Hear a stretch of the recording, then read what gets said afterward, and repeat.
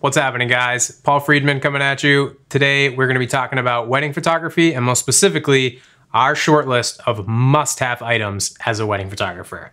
Let's jump in.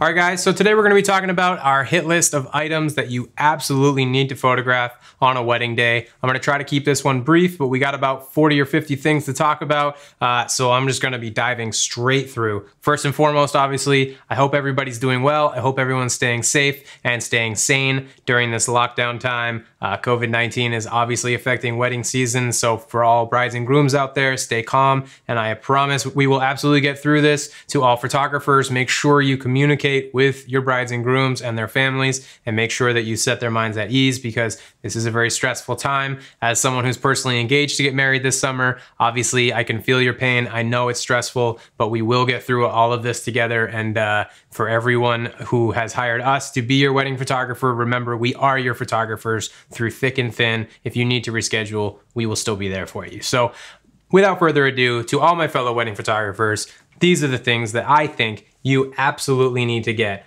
on the wedding day. So first thing, bright and early in the morning, start getting creative with some detailed shots. That means invitations, that means jewelry, bridesmaids, gifts, any cultural custom items that might be involved, watches, shoes, ties, groomsmen gifts, bridesmaid gifts, all that good stuff. Make sure you're just getting creative, whether it's, laying everything out in a creative way and doing a lay flat top down photo of everything all at once, or it's each individualized item. Obviously, if you guys are trying to get published as wedding photographers, all the details will matter. If you're just trying to keep your brides and grooms happy, then just stick to people and just, get one big shot of all their details to help them remember the things that they chose to do on the big day. So details, the dress shot is really important, we think, in the morning. This is something that you really need to start thinking about early in the day, because you certainly don't want to hold up the schedule just for a shot of the dress. Most people's attitude is, why do you need a photo of the dress if the bride's going to be wearing it later? But it's just kind of a nice thing to have, and if you can get creative with it, it can be kind of cool. And the same thing is true with the groom's clothing items, whether it's just his tie, his shoes, and his watch, or whether you get the full suit and all that good stuff, whatever it might be. Usually what we like to do is just the few things that sort of set them apart. So everybody's gonna be wearing a nice shirt and some slacks. We don't photograph those, but whatever shoes or watch they chose, we like to just get some of those details early in the morning, as well as a shot of the rings. This is something that most wedding photographers do. This is something that most couples want. Some couples aren't so interested, but once they've put the rings on, they do not want to take them off again. So try to get this done in the morning early. Find out whether it's the best man or whether it's the mother of the bride, whoever has the rings, try to grab them from them. Obviously, try to set their mind at ease as you walk off with their rings, but try to get something decent if you can. A nice shot of the rings can go a long way for a portfolio, and sometimes, vendors, including jewelers, like to have these shots, and they will recommend you later if you have something decent to show them.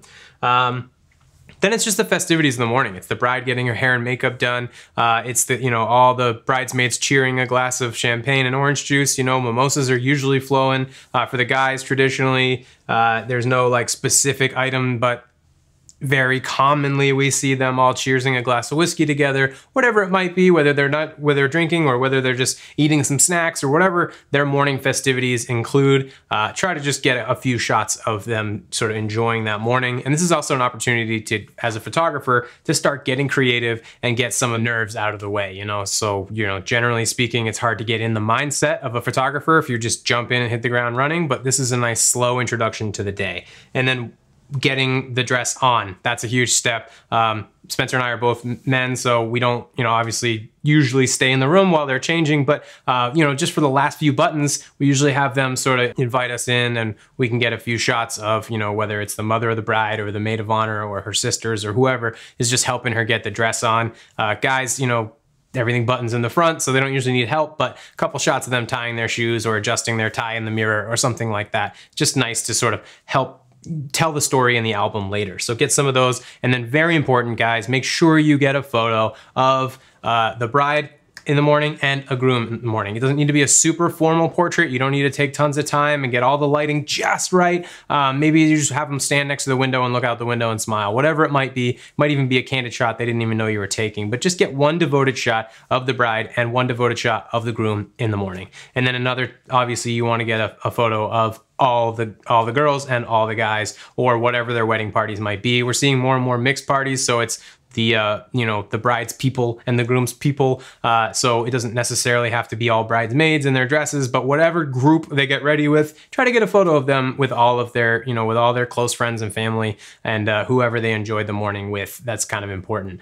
Sometimes parents are involved and things like that, so sometimes they do or don't want to be in the photos, but you just get a shot of all those people before you get going with the day. And then the next thing that you're going to probably get into is either a first look or a preparation for the ceremony. If they're going to do a first look, which is something we push for because it takes a lot of the pressure off throughout the day, and it lets sort of the bride and groom get some of those nerves and excitement and emotions out without 200 people watching them. That's kind of a nice thing to do. We encourage it, but some people like to keep it a little more traditional, and that's fine. So just these next few steps would just be cut and pasted below the ceremony. But yeah, if you can do a first look, that's really great. Then you can also get the whole bridal party together, get some of those photos going so that later when cocktail hour is happening, you don't have to steal them away for quite so long. And then sometimes you can even invite the family to the first look and start getting some of those family portraits out of the way before the ceremony, which is a nice thing to do. So that's some of the photos you might be getting. And then the next thing is the ceremony itself. The ceremony is going to involve a few details. They spend a lot of time and money decorating, so make sure you snap a few close-ups and a few just like general details of the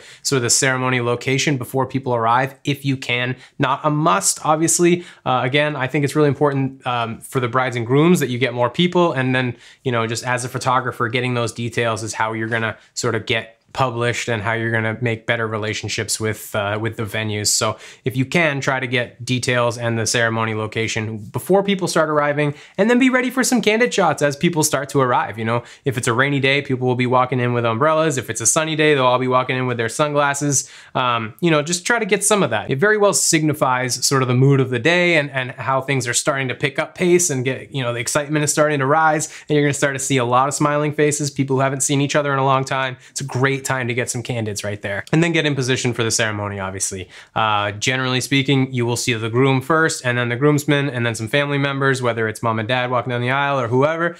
Generally grandparents will walk in, and then the bridesmaids will start to walk in, and then the bride. This is a super important shot. The bride coming down the aisle is like such an iconic moment of the day. Some of the time, father will be walking her in. That's not always the case. But if that's happening, then generally there's a second next step where father will hand off the bride to the groom. That's a nice moment. Them coming down the aisle is something that, you know, uncle or aunt or whoever in the seating can get those shots on their cell phone. But if you can be right up front and get like a nice moment where the father is passing the bride off to the groom, you know, usually with some sort of handshake or hug, or I've seen a high five before, whatever it is, just get that moment. It's a really nice moment, and it helps set you apart from everyone else. Speaking of the crowd, gaining popularity is actually unplugged ceremonies, and we really push for those. I can't tell you how many really important shots have been ruined by somebody holding an iPad up over their head, or somebody stepping out into the aisle during the first kiss. Those are really devastating moments as a photographer, and the bride and groom do not want that to happen. So if you can explain to them ahead of time, hey, consider an unplugged ceremony, I think you'll appreciate it later.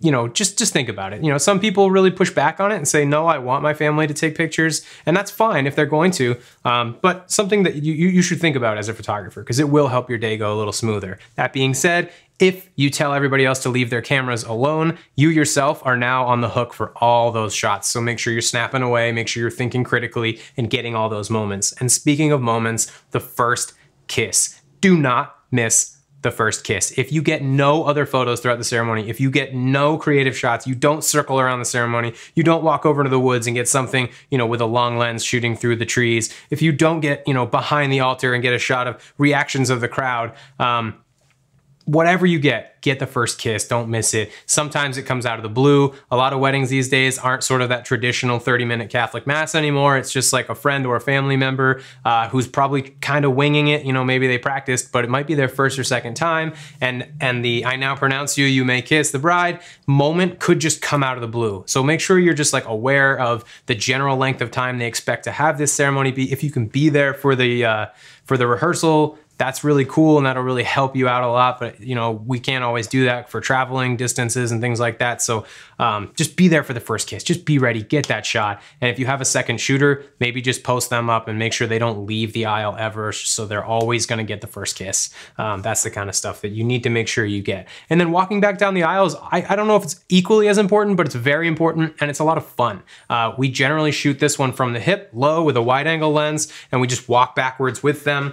Spencer and I team up where one of us is sort of checking our backs and like walking backwards and guiding each other. We're both usually shooting so that someone got the photo, but there's a lot of excitement happening, tons of smiling faces, hands are in the air, hands are clapping, maybe they're throwing rice or blowing bubbles, whatever it might be. But this is a really fun, energetic, exciting moment during the ceremony. Just after that moment, there will be this time where nobody has anywhere to go, and they're just gonna like congregate somewhere, and then the whole bridal party will come in, and there's just gonna be hugs and kisses and handshakes and excitement, and the family might get involved as well. This is a really exciting time to shoot some candids. There's, again, tons of emotion going on here. Try to just be ready for that and try to get some of those shots because they're really nice moments. And then also at that time, you need to start thinking ahead to group portraits. If you didn't do the first look and you didn't get a lot of those family and group portraits done ahead of time, this is when you need to get it done. And being efficient is going to be the name of the game, because generally speaking, cocktail hour starts now. And if you take a long time to do the family portraits, that means that family and bridal party and bride and groom don't make it to the cocktail hour, and that's devastating. So, you know, sort of just have that stuff ready. I usually encourage a cocktail 2 hours if they're willing to do that, and then you have, you know, that hour of leeway with photos, and then you can still get them to the cocktail hour, which gives you time to shoot some candids and get ready for the reception, things like that. But if they insist on a cocktail 1 hour and they don't want to do a first look, efficiency is going to be the name of the game with family portraits. And beyond that, planning in advance is really important.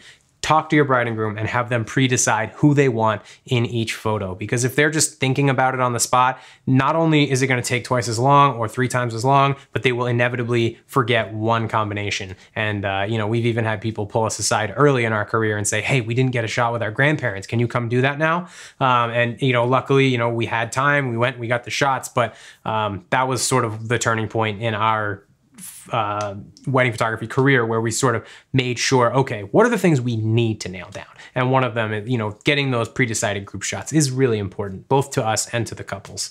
If you can, get candids at the cocktail hour. It's just a very casual time. Again, this is probably the first time everybody's seen each other in a long time. People are traveling from afar, and you know, family and friends are all intermingling. Some people have never even met, so there's a lot of fun interactions going on at this point. And if you can capture some of those moments, you know, that's a really great time to do that. And then also maybe if you can sneak into the reception hall before everyone else gets there to sort of capture some of those details, this is a good time to do that too. Cocktail hour sometimes gives you a lot of free time. You can start getting pretty creative. So get in there, get a photo of, you know, whether it's the table settings or the centerpieces, or just a big wide of the whole place. Also a good time to talk to the DJ about the, you know, his idea of the schedule. Obviously you've gotten a copy of the schedule from the couple, but what the DJ got might not line up with what you got. So good time to collaborate with them. And also make sure you hit the dessert table. And by hit the dessert table, I mean, get lots of photographs of it. They put a lot of time and money into this. Some people do huge custom handmade wedding cakes. Some people will do,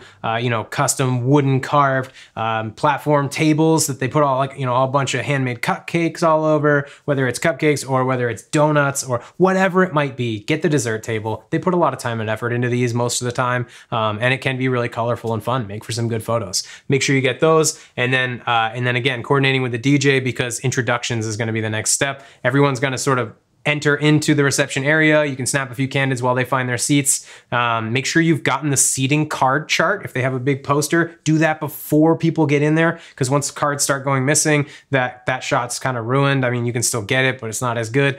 But yeah, then people will sort of mingle on in there. And then introductions. The formal introductions with the DJ can be the hardest part of the day for us. And I don't think it's a super necessary part, but if you plan on doing it, just be aware that even if they say they're going to walk to the third table, take a right, then go 2 tables, then turn left, get out on the dance floor, do a move, and then sit down, they probably won't do what they said they were going to do. They're going to get excited. They're going to go 5 tables to the left and then along the back wall, and then they're going to do a, you know, whatever, and go fist bump to DJ and then front flip off the stage, or who knows what they're going to do, but it's probably not going to be what you think they're going to do. So just be ready, be on your feet, be, you know, remain adaptable, and try to snap a few shots during the introductions. Again, I don't think it's super important. However, sometimes introductions go straight into the first dance, and not that this is the first kiss, it's the first dance, but it's almost as important. You have to get a good photo of the first dance. And you know, this is sort of the one thing I think that can go terribly off the rails in terms of scheduling, because we've had people say they were going to do, you know, 5 different events and then dinner and then cake cutting and then the first dance. But then during introductions, they were just feeling it and they pointed at the DJ and he clicked play and all of a sudden first dance was happening. And we were like, whoa, what's happening? So just like be aware that that can just happen, and just be ready, be on your feet, and you know, be prepared for that first dance. And then there's games, cake cutting, special dances, you know, whether it's the anniversary dance, the parent dances, or whatever they might be, and then just dancing the night away. And then also, you know, throughout the day at some point, think about a signature move or a signature shot that you want. Spencer and I are landscape and nightscape photographers, and so naturally, we really enjoy incorporating one night photo into each wedding day. So what we'll do is, as people are dancing the night away and it starts to get dark, if it's a beautiful sunset, we'll pull them out for a sunset, and that might serve as our late night shot. But if there's no stunning sunset, or if timing doesn't work out and everybody's eating during the sunset, we'll pull them out at night and just sort of get some, you know, some lighting figured out, put the camera on a tripod and get creative. But the key to doing that, for us at least, is making sure the shot is all lined up and ready to go before you pull them away from the party. And then it's just a quick 5 minutes. And usually they're pretty happy for it, because they've been dancing for a little while and they haven't been alone since they got married. You know, they get married and it's just 200 people around them constantly. So sometimes they'll actually value that. So that's sort of become one of our little niche items. Make sure you guys find some sort of signature thing to add to your portfolio, which is kind of cool like that. And make sure you make it your own. Make sure you sort of fall back on your own experiences and think about, you know, what is it that's gonna, you know, maybe you're a macro photographer, so you get awesome ring photos, or, you know, whatever it might be. So I hope this was helpful, you guys. Again, this video probably went a little longer than I wanted it to, but the list is long and I wanted to hit on all these items. I hope you found it helpful if you guys are wedding photographers out there and you're just trying to think, you know, critically through your own wedding day and figure out what it is that you need to be capturing. So yeah, again, to all our couples that we've shot in the past, we still remember you, we still think about you a lot, and we appreciate you trusting us. For all the people who are coming up, this year's gonna be a little crazy, and we are here for you guys. You know, reach out with any questions. We definitely want to be, we're going to remain adaptable and make sure that, you know, whatever we need to do to be there for you guys, we're going to do that. And to all the fellow wedding photographers out there, be thinking about that yourself as well. You know, try to put yourself in the shoes of your couples and try to, you know, think about what would I want if I was getting married this day. So again, if you guys like this video, give it a thumbs up. If you have any comments, questions, concerns, or suggestions, leave them in the comments section down below. Click that subscribe button to see more, and we will catch you all next time. Again, I'm Paul. This is Main Mount Media, and we'll see ya.